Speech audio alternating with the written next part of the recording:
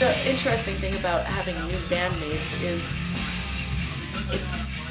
it invigorates the band again. These people that evolve into the band, it creates lightning and sparks again. And the sparks are always in me.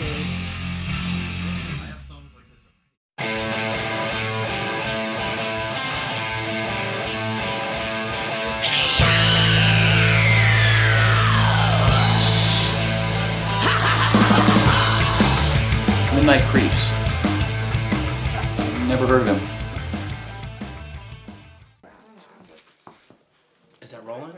Yeah, I think so. So Jonas, tell me, sir, what was your 2 favorite things that you learned by being in the Midnight Creeps for almost, what is it, 8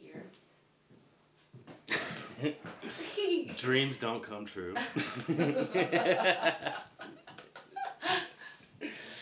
And that's it. I didn't learn anything. It always kind of creeps me out when bands lose a bandmate and decide that they're not going to be a band any longer. I can understand it in a way, but I kind of see, I mean, it's my band. It's mine.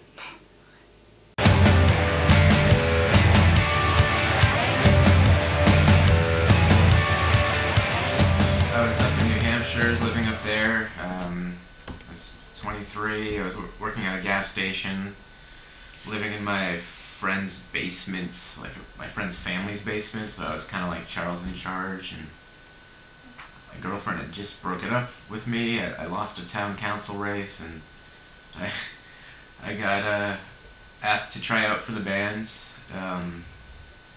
because their previous guitar player left to move to England to chase a guy, actually.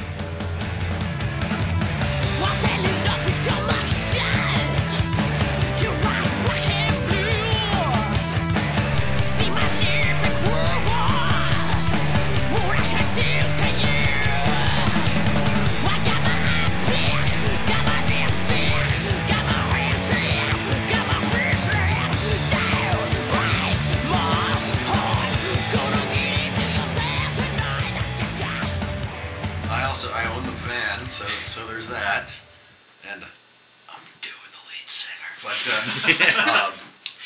But anyways, yeah, and I don't know.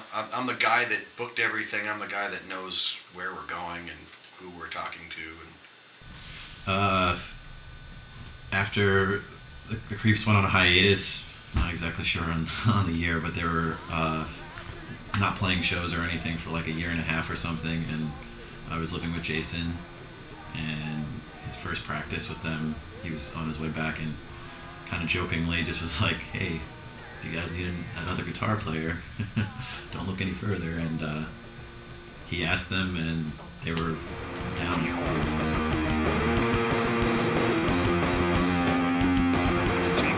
They already had all these people that were showing up at shows. I mean, they had been doing this for years already. They had been working hard to do it, so I guess, yeah, when Jeff left, I just kind of jumped in.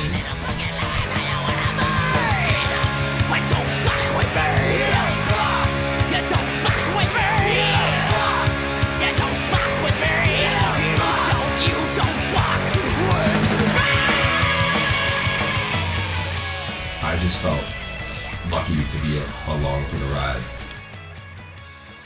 I remember when he quit the band, I remember him grabbing your purse and throwing it across the boulevard in somewhere in Pennsylvania like a football. Like, he was like, if you say one more word, I'm done. And you were like, one more word. So the man comes with a screeching hop. He grabs your purse and just hooks it across the street. He was like... Remember, he hauled off. Funny. I was being a cunt, but he hauled off and gave me like a few punches on my shoulder, and like it was kind of going on for a while. And I don't remember if it was you or Jason, but one of you did like the "I Love Lucy" thing, like, maybe you should stop hitting her. You're kind of hard there, Rick. He did though. He stopped.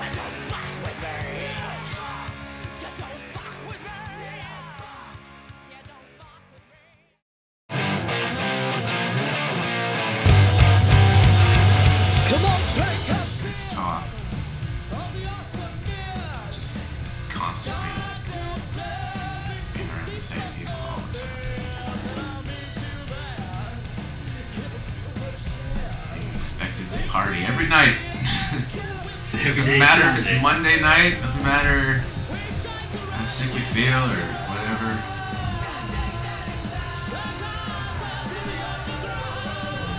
Sleeping in pantries. I've heard tales of early midnight creep stores where they would play, say, Salt Lake City, and then load their gear off the stage into the van and drive through the night to play Seattle the next night and just barely make it in time. That's one way to do it, but you certainly don't have as much fun as if you get to hang out afterwards and do things like sleep, drink. You get all those different personalities and addictions in the same van for 6 or 7 weeks. You can't get away from these people. No matter if they're how good friends you are with them. The first one last year was in 2009 was only 3.5 weeks. Then we toured again this past summer, and that was for a full 6-week tour. It was interesting. Yeah, how so? Yeah. The 2009 tour, I believe, in Philly, West Philadelphia, and it's pretty rough. It's not. Just like Will Smith. I don't know. We went to this after the show. We went to stay with some squatter punks at their squat house. So they promised us weed and Super Nintendo. So alright, we'll go there. And we go there, and it's like maggots and like black mold in the ceiling and no running water. You had to pull some chain or just you had to do for the water. Maybe you had to pour underwater in it. I don't know.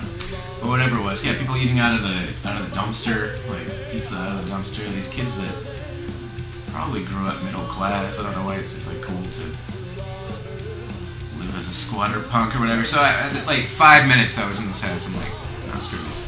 I go to sleep in the van, and my drummer came with me as well. And maybe I was asleep for a couple hours when I woke up airborne because a car had slammed into us from behind, and I didn't know what the hell was going on, and they hit us again.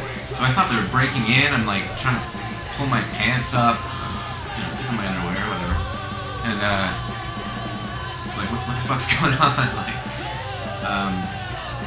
and then we saw the car pulled into the street, and it was like a nice Audi or something. It was just like totaled some drunk driver. So I'm calling my bandmates, like, dude, the van's been hit. The van's been hit. And like we were sleeping in it like, and so they all got on the roof or something, and cops came like hours later, and I didn't get any sleep that night. And like the squatter punk kids were like, oh yeah, a car down the street got firebombed last week here. So like, that would have been really nice to know before I decided to sleep in the van or just park there with expensive music equipment. Anyway. Well, I mean, there are different tours. There's a different feel for each tour. I mean, the first two were just really crazy and fun, and the last national tour had some issues. Like, I lost my wallet in Milwaukee. I found out some like really crazy family stuff on the road. So I was in a weird place, and then there were some other issues as far as, that time around, it seemed like Jenny just kind of got more of an angry drunk than a happy drunk. She'd always be a fun drunk, but it got way out of control a few times, especially with her and Jamie being in a relationship, and it's all serious this time around. And oh man, I do not envy that boy. But at least he was there to kind of catch the brunt of it.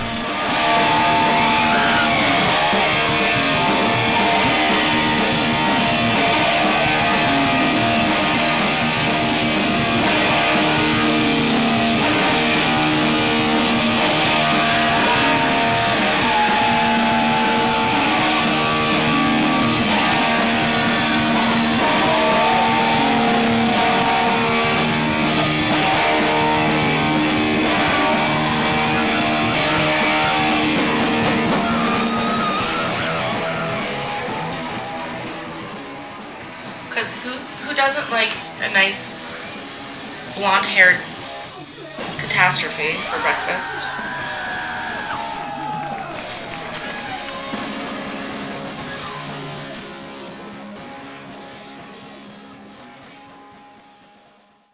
Okay, manka chinka kuchi. What is that? Which one did I say first? Okay, manka chinka kichi. That means big vagina penis mouth. Genie no papa de iki. That means come on my tits. Haya kut nami lo. That means suck on my vagina. Right? Yeah. Ew, no, you're not sucking on my vagina, you fucking pig. Honestly, her personality isn't much different off stage than it is on. I mean, I think that for her, it's just like she's allowed to let go a little bit more when she's on stage. But I mean, her personality on and off is it's not much different.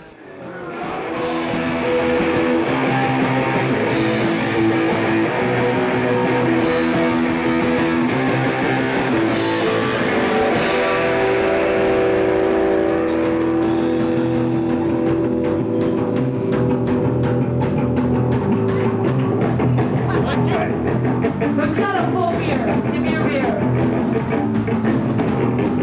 How old are you? 15!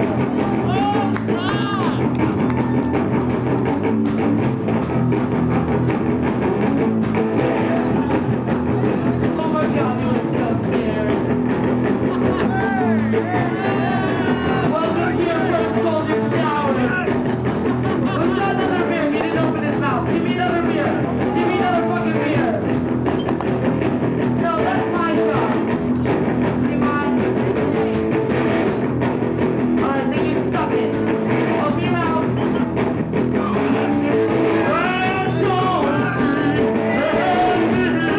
Open your fucking mouth. When we started the band, it was four people that were having relationships, and boy, girl, and yeah, that kind of sucked and was awesome at the same time. Like, talk about bringing your work home with you, and it's absolutely terrifying and difficult and awful to create music with the person that you're in love with, and it is so easy and so wonderful. That's why it happens. Having a band for that long amount of time is like having a relationship. When you start the relationship, it's really hot and fun and sexy, and you have sex in dumpsters or in the bathroom at the local bar, but you don't really know what your lover's favorite food is. And then as you grow into that relationship and develop that relationship, you learn things about yourself and about the other person and about the relationship. And then you look back and you're a totally different person with an eye.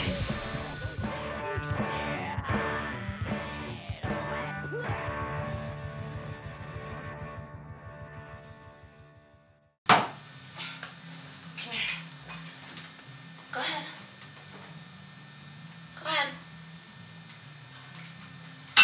Good boy. Sit. Good boy. Where's it going? That's his licky spot. Whoa, what's that? These are actual cat balls from one of my kitties, Chairman Meow. Can you see them? I know, because she's blonde and awesome. She's a beautiful person. She kicks ass. She's a great cook and a dynamo in the sack. And I've known her since she was a teenager. Like, love is, don't mean to sound like a fucking hippie, but love is kind of music. It's being vulnerable. It's being honest. It's being passionate. Their tour, and he worked for about 4 months on booking the whole tour. And booking a tour is incredibly, incredibly difficult in a way that I can't even imagine starting to book a 3-day tour, let alone a 6-week tour. I was 22 or so, and it's strange when you're that age. Just the world is so big and wide open, and you kind of have so many opportunities, and you can pick one or the other, or to be a doctor, or to puke in toilets for the rest of your life, and that's the one that I chose. Nobody can touch him when he presents himself. I am no longer myself. I'm loving my skin, Jekyll and Hyde.